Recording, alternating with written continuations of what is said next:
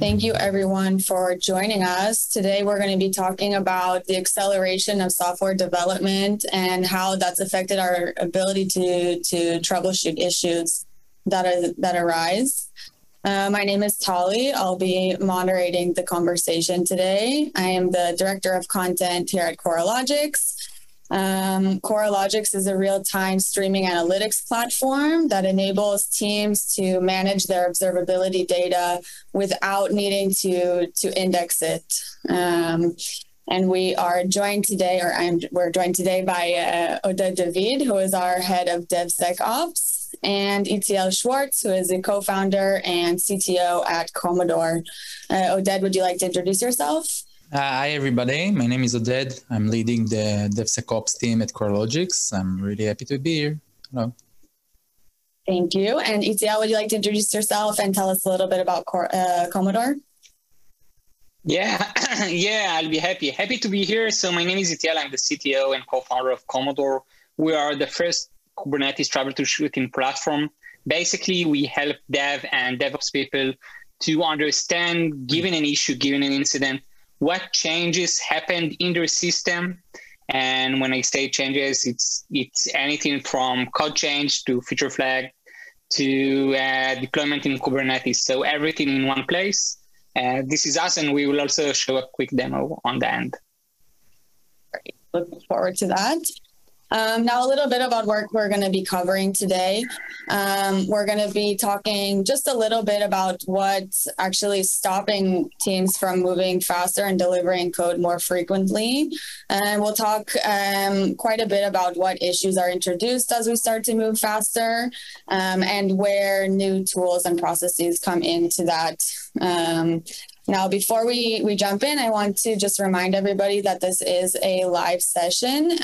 There's a Q&A box, and we will be answering questions, or I will be answering questions or bring up the questions as we go. So please do feel free to send those as they come up. Now let's go ahead and get started. So yeah, before we talk about really like what are the issues with troubleshooting in faster paced environments, I just wanted to touch a little bit on what you guys think about what's stopping teams from moving faster. What's kind of getting in the way of that?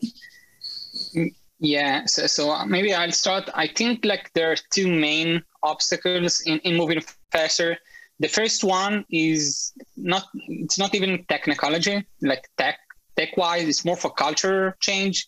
People need to trust their tools, their system to move faster. And I see it a lot with like more for old-fashioned companies that used to release like once every month or once every couple of months, that when they try about releasing once per day or even once per week, they're afraid. They're like, it's going to break. I already have all of these processes in place. And once we are going to release once a day, what will happen? Everything will break and so on.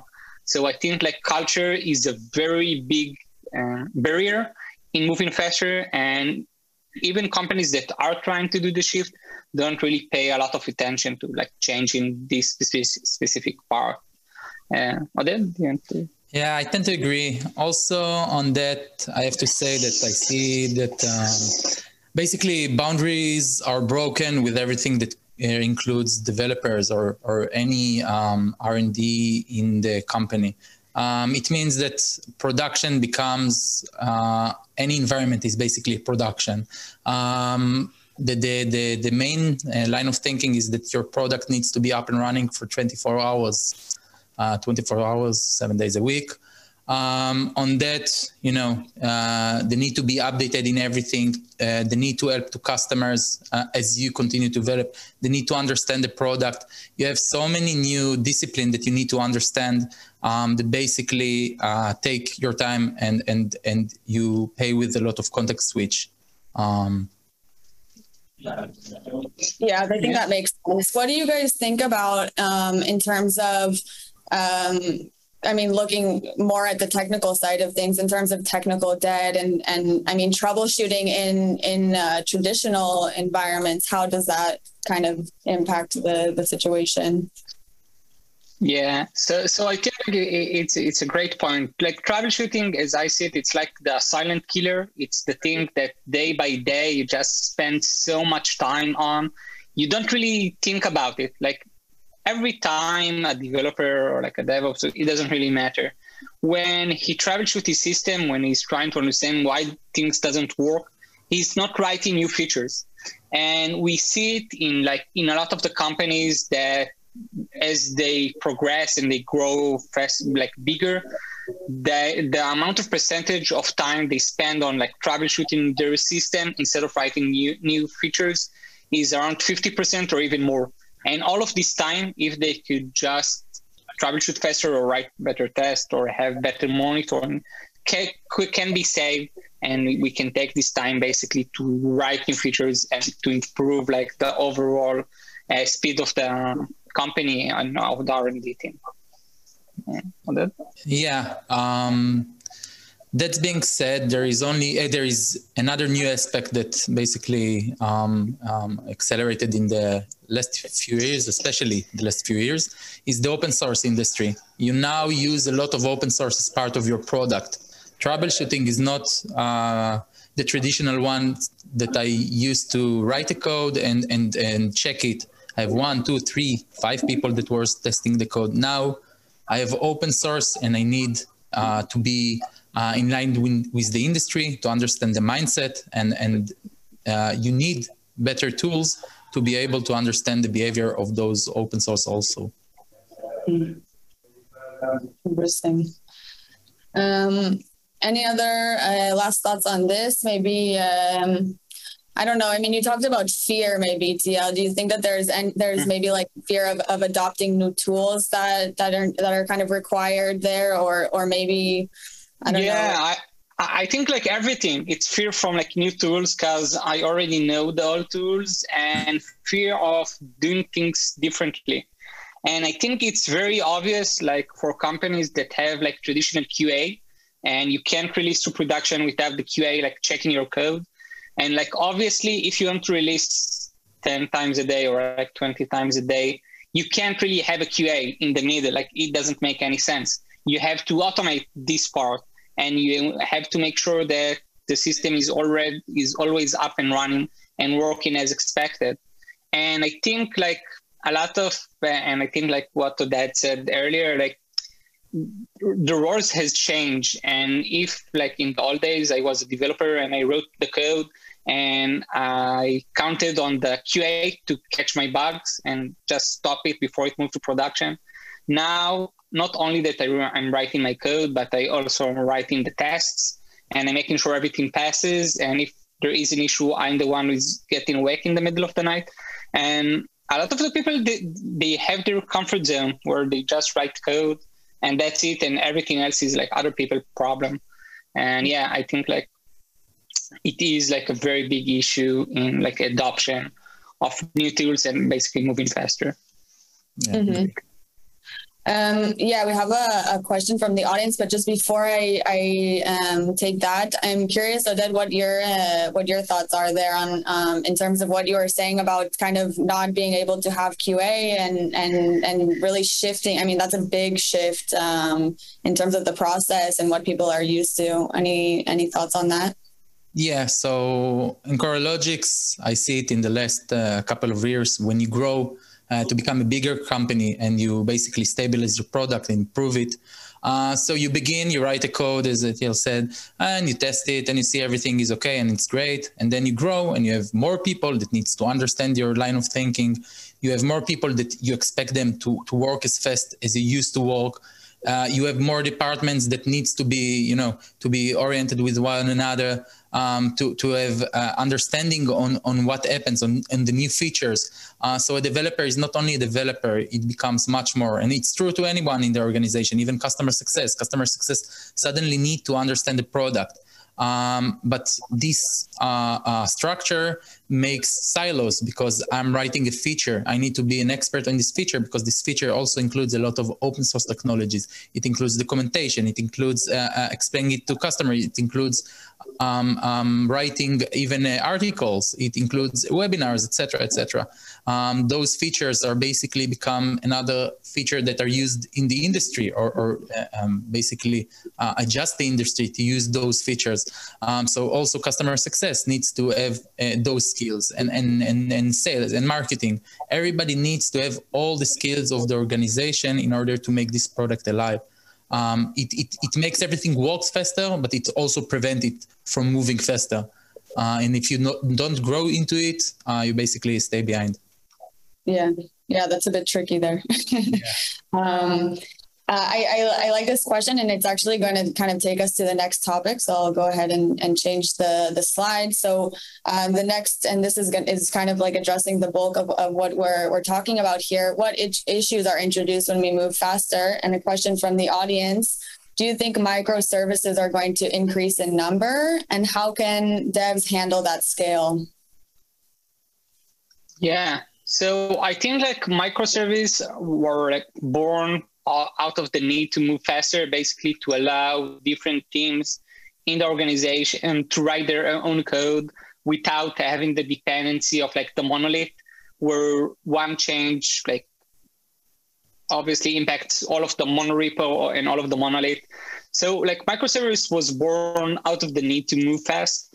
And I do see the industry moving more and more like into like more microservices, trying to break things into smaller parts. And with the adoption of both Kubernetes and serverless, like we do see the trend, and I don't see it like declining anytime soon. And I think like regarding like how devs can handle that scale, I think like the next slide we are going to talk about a little bit about the tools.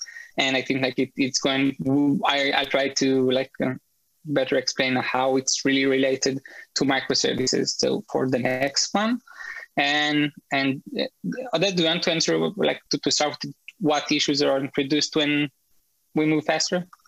Yeah, sure. So you mentioned the microservices architecture. One more thing that basically affect on this or causing these issues is the need of managing multiple production environments. You have today regulation at GDPR, you have the EPA, PCI, etc. Your clusters, your environment changes. There isn't any meaning to a production environment. I would in the past I had one production environment, or I had one production environment that is deployed in the customer premises. Today I have 3, 4, 5.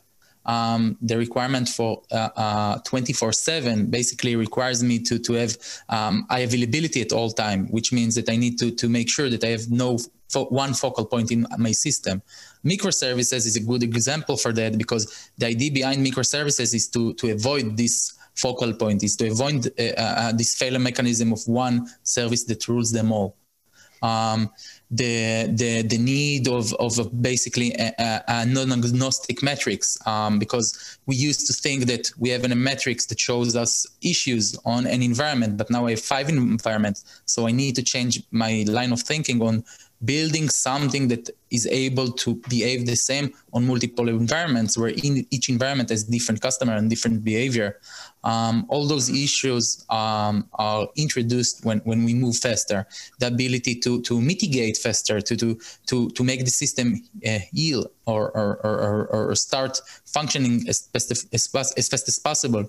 SLO, SLI, a lot of concepts that were added and are needed when in order to avoid those issues or due to those issues. So it's interesting points. Do you think then the actual troubleshooting challenges, if we're just talking strictly about troubleshooting challenges in these fast-paced environments, do you think that it's related more to the speed or more to the environment? So it's basically a chicken and egg. We expect people to move as fast as possible because the market is changing, the market is growing, the market goes faster. So features are required. New technologies that are invented by AWS are now introduced to the public. They make me able to run faster also. But by using those technologies, by using them and make my work faster and my product better, I'm basically causing new issues, new line of troubles. Multiple environments is an example of this issue because of regulation or scale or number of customers. All are issues that are introduced, and most of them are because we move faster. Itiel, you have something to add? Yeah, I think you asked Kali, do you mind repeating your questions?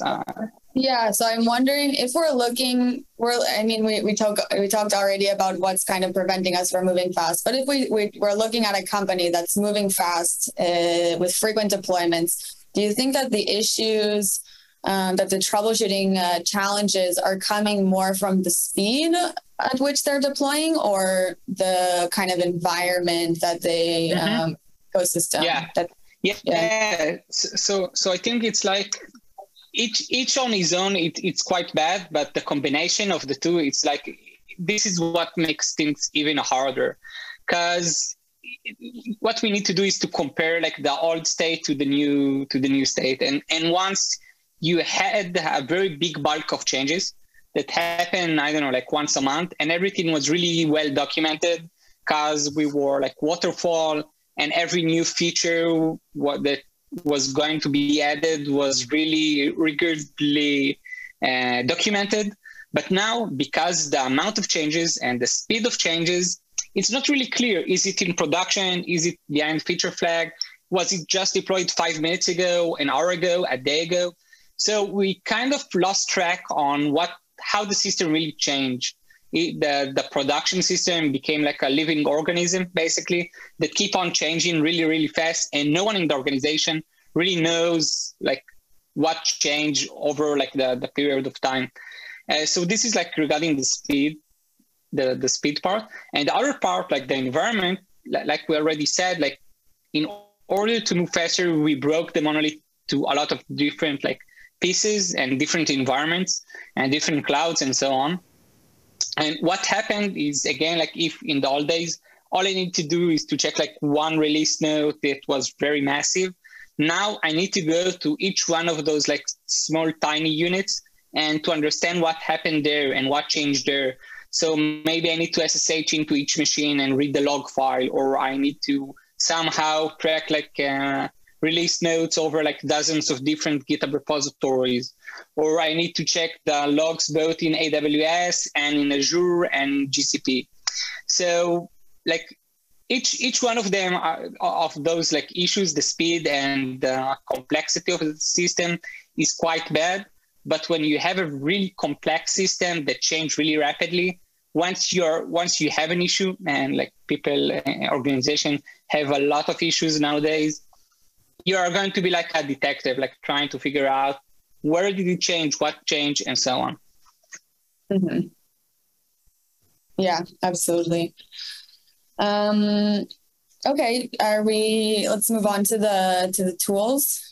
So I'm curious, basically, obviously, with what we're all doing in Coralogix and Komodor, we're a bit biased about the tools that are addressing these challenges. But I was hoping to get into more of a high level view of what role do these different tools and different processes play in terms of alleviating some of the pains that have been introduced. Okay, so from my experience, and I can tell you from Coralogix side, in our team, we work a lot to create stability and availability. It comes when we work in Kubernetes specifically with tools that are enablers for these abilities, like KDA, which is event-driven to allow auto scaling for our pods, horizontal pod auto scaling. Tools like autoscaler that allows us to automatically add nodes to the cluster, reduce nodes to the cluster based on traffic, based on load, based on matrices that we use. Event exporter that basically takes all the events out of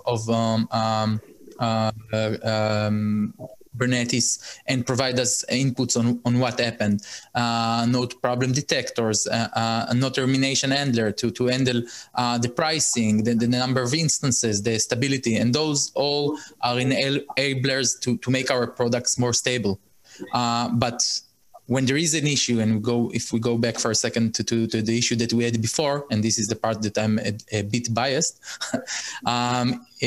we need a way to take all the information that comes from those tools and understand what is happening in our cluster. Because if I have something like autoscaler that starts to scale up instances, then scale down, and scale up instances, and then scale down, something is happening. Now I have cost. Now I have stability issues. Now I have issues that I even didn't think of. So I need a way to be able to gather this information, to be able to troubleshoot this information, and to be able to proactively do something when something happens. And I'm sure that when Itiel will explain it, it works fine also with the system that they developed. Here come product like Coralogix that basically takes those logs and help us to do this mitigation, to get this understanding, to add context to the problem. Yeah. So I will say, like, I'm going to talk on Komodor like very briefly, but I will say that, like, if we look on it like from a historical standpoint, then the first thing that people really needed, like the cloud really helped like moving faster, right?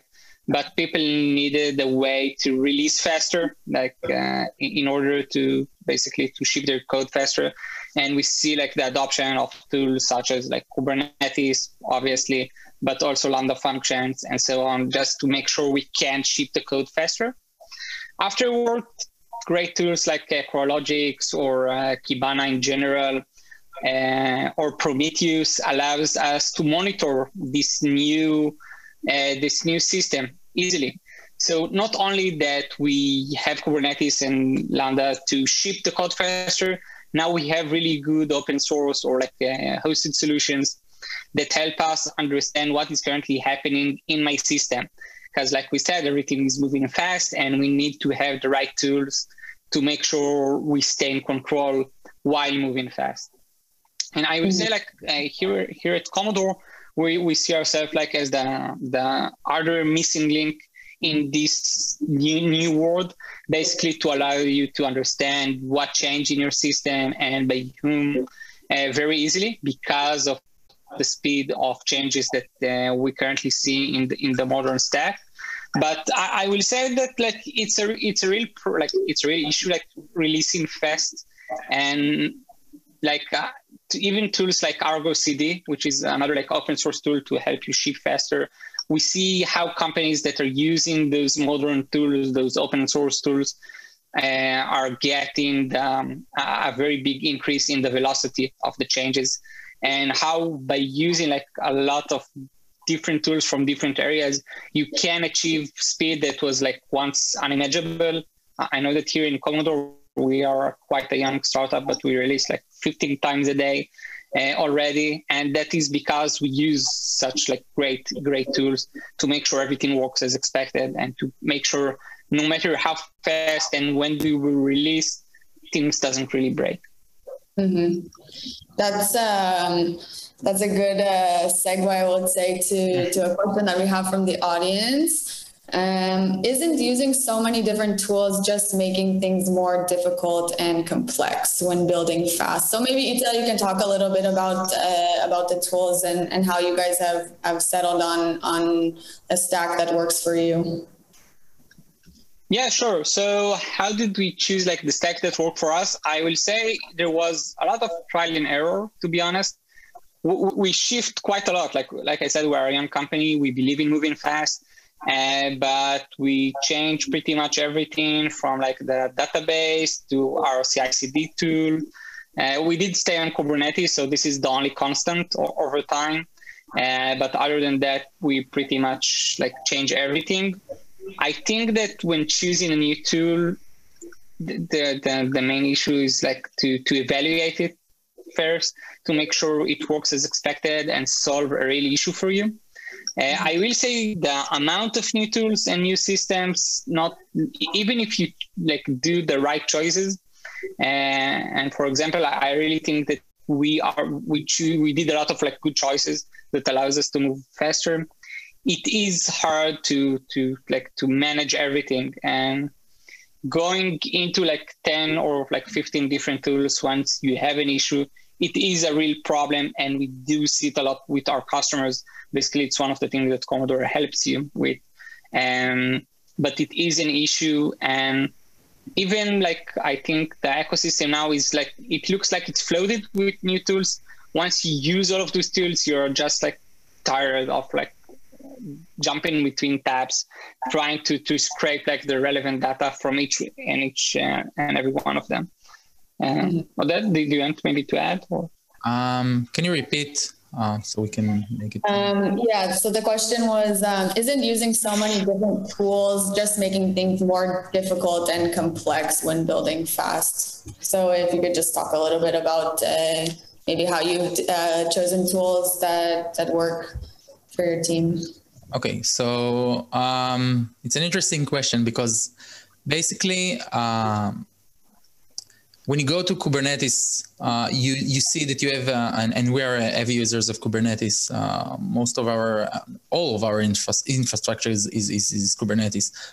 We run all our data stores, all of our services on Kubernetes. And when you start to manage this kind of system that requires, from one side, it gives you a lot and helps you, but from the other side, has a lot of needs. Like a child, it needs a lot of things. Then you start using open source. You say, either I will invent the wheel, which in most cases is not needed, or I use an existing tools, and you start with one tool and you say, oh, it's great. And then it becomes 2, 3, 4, 5, 7, 20. Today, we ran over 60 different services on Kubernetes that are not related directly to our product. They give us all the infrastructure and management that we need, but it's not related directly to Coralogix as a product. Without it, Coralogix probably won't be able to hold the current scale, but it's not part of the development that is happening in-house.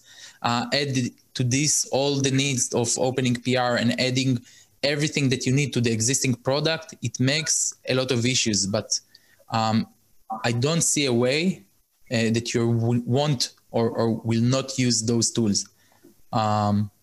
So it's really interesting. So maybe it's, finding a good way to connect them or just make the usage as streamlined as possible. Even if you do need to add, so maybe like the answer is don't be afraid of adding new tools, but figure out a way to make them work for you. Yeah. You start from a line of thinking of how I'm going to monitor them. When you understand how you're going to observe or monitor the system, then you know that you can use the tool at least in production environments. Great. I think we can move on. We're going to be looking at, oops, 1 second. Yeah, we're going to be looking at a sample troubleshooting flow. And it's actually, I think, a really nice segue to the topic, because we're going to be looking at how Coralogix and Komodor can work together without causing a lot of headaches, basically, or making anything more difficult or complex. So before I pass it on to Oded to kind of take over and we'll look directly in the Coralogix platform. And I'll just go quickly through the flow. So when an event occurs, an alert is triggered by Coralogix, and the alert is sent to the Slack bot. And from the Slack bot, we can open the Komodor platform directly from the alert and easily drill down to find the root cause. and quickly resolve the issue and keep moving, right? That's the idea. So Oded, take it away. Sure. So I'll share with you Coralogix product pretty quickly. So as we discussed, we have a lot of events coming to our system, and on a daily basis, we get around few millions of logs from all of our environments. It's worth around 1 tera of data. Starting to run over it manually, it's basically impossible. So what we have is a system basically that allows us to collect all those logs, aggregate them, do proactive action based on changes that are happening in the system. So let's take a scenario that is fit with our friends from Komodor. We basically create, we get a lot of events to our system. We are creating an alert. This alert basically is for one of our services, the REST API. The idea behind it is that once a specific log appears, it basically sends a critical alert to Komodor. And we did a preparation in the beginning. We collected the logs. We have an alert. The alert is jumping. And when the alert jumps, basically gets to Komodor. And from there, Itiel will continue to demonstrate the solution. Okay, great. Thank you very much, Oded. So I'm going to do like I'll continue with your flow. So this is the Komodor platform. To all of you who don't know Komodor, Komodor, like I said, is a Kubernetes native troubleshooting platform. Basically, we collect all of the changes of the alert from your system and allows you to get a glance of both like the higher level, what is currently happening in my system, but also for each service, we build a comprehensive timeline, including all of the changes, alerts, config changes, and so on, all in one place. So like Oded said, in this example, we had an issue with the REST API. Basically, one of the services in our system, I can see that it's currently have like 1 out of 1 replica. I can see the full history for the last 24 hours for this service. And using Komodor, I can see everything that changed in this particular service over time. So I'm going to click on like an example of like a deploy event, and I can see everything they change, both from the Kubernetes side. Basically, I can see that the image change in this deployment, and I can expand it and basically to see all of the change. But more than that, Komodors know to match different tools into the same screen, into the same context. So I can know what was the GitHub changes that happened in these specific deployments. So now let me go like over time, and I can see that there was a deployment after deployment, and each of them changed something in the image. And okay, removing unused code, sounds good. And the last deployment didn't really change any image. The only thing that changed is the replica count. It changed from 5 into 1. Basically, I can again like do a zoom in and see that this is what changed. And right after this change, what happened is 2 things. One of them is a health issue, and I can zoom in here and see basically that the new pod is having like out of memory, or like the only pod that left is having out of memory. And I can also see the alert that I got from Coralogix that helped me identify the issue, and basically tells me that the service REST API has too many unavailable replicas at the moment.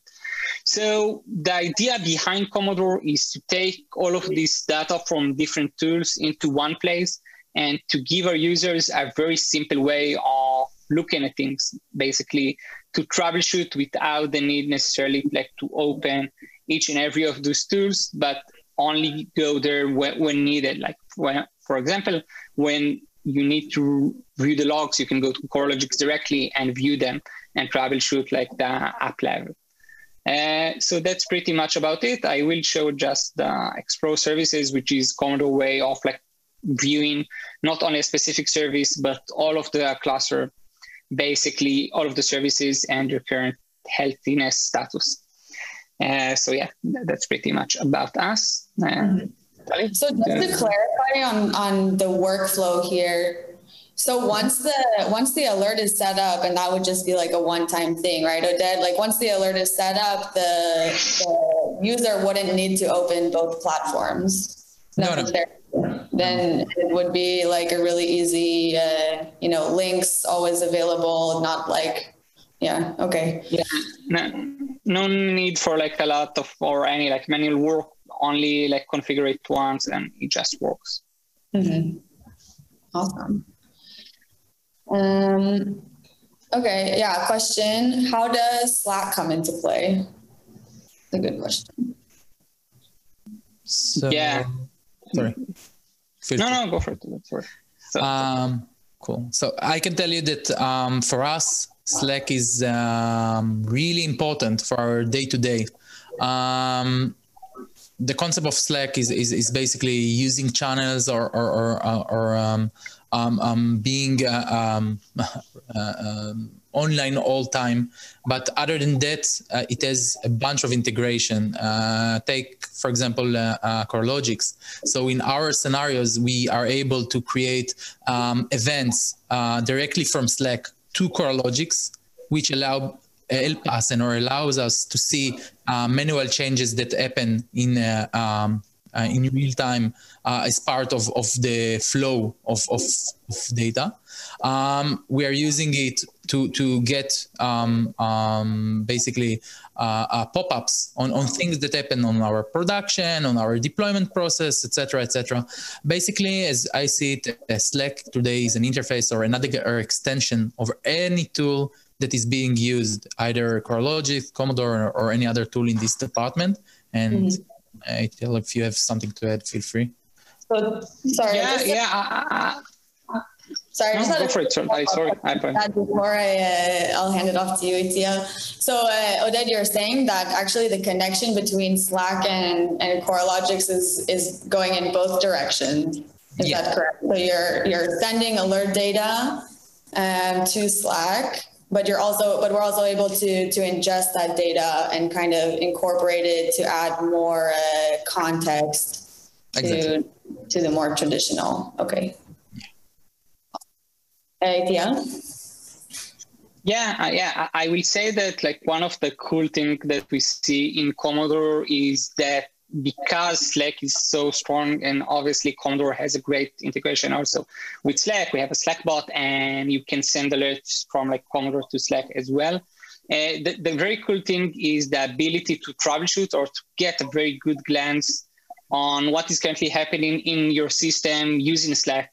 So basically, because everything is being sent into Slack, if it's like a release notes from Komodor or alerts from Coralogix, you can get a good glimpse without opening any other tool, basically only the tool that is already open, which is Slack, and you can understand what is currently happening in your system. I will say that our product also try to enrich existing alerts over Slack, basically, but giving our users all of the context they need to troubleshoot efficiently. And this context might be you had this in this deployment, or you open this feature flag and this configuration flag. But also, FYI, you have those alerts from Coralogix and those changes in this specific area of your system. So pay attention to that when you try to troubleshoot. Awesome. Yeah. Great. Do you have any other questions from the audience? We'll kind of hang out for a few more minutes. Let some of those maybe lingering questions come out.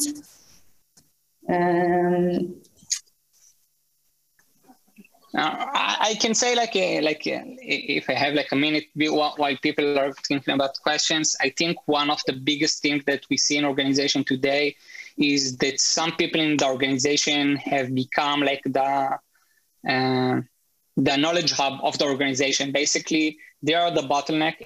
They are the only one in the organization who knows how to use all of these different tools and to troubleshoot using those tools.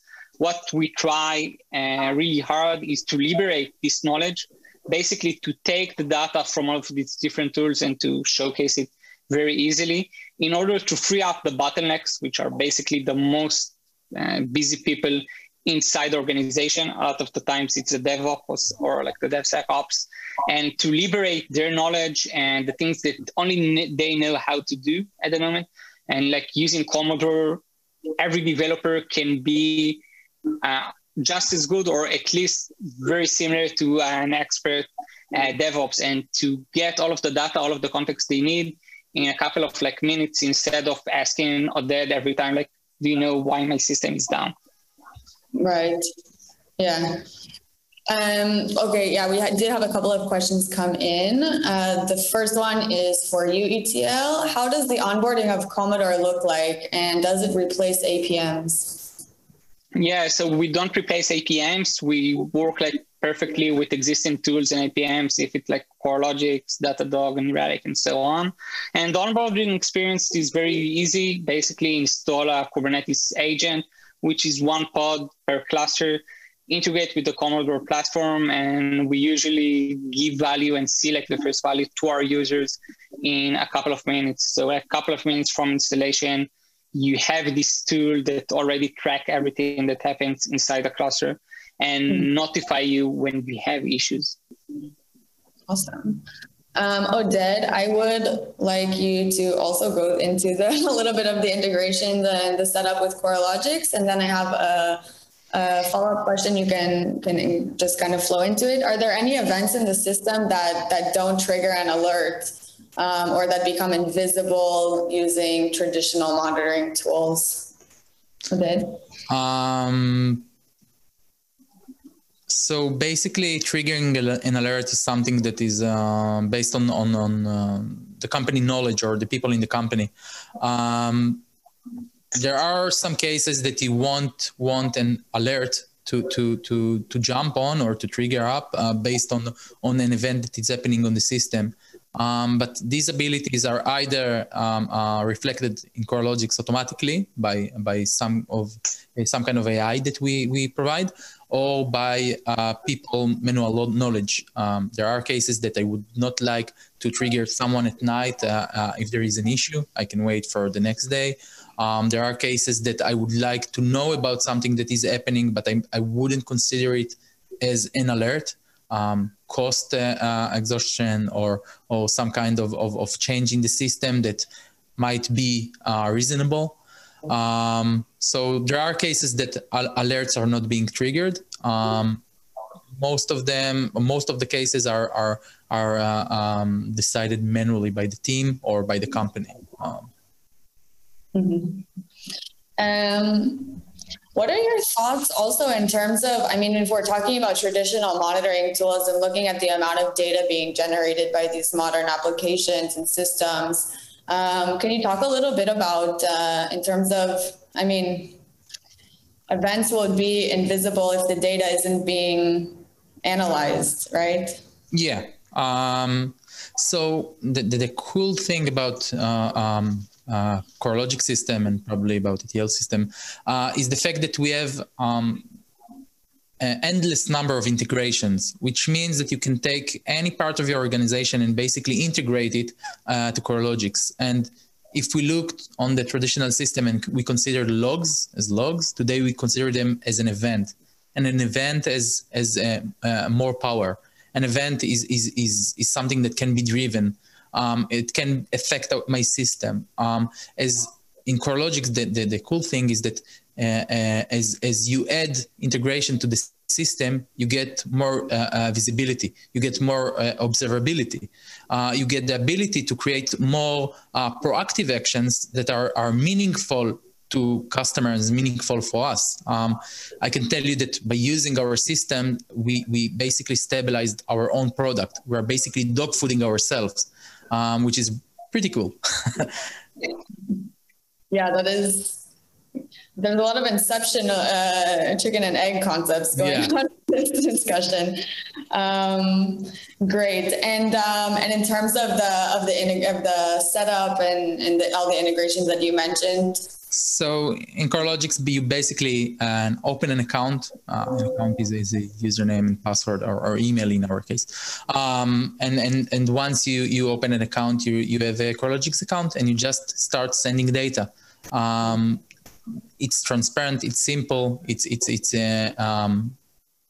something that is done almost automatically for you. You just need to send data or decide which data you want to send. And by sending this data, we take this data, we run it through, we enrich it, we help you get better decisions.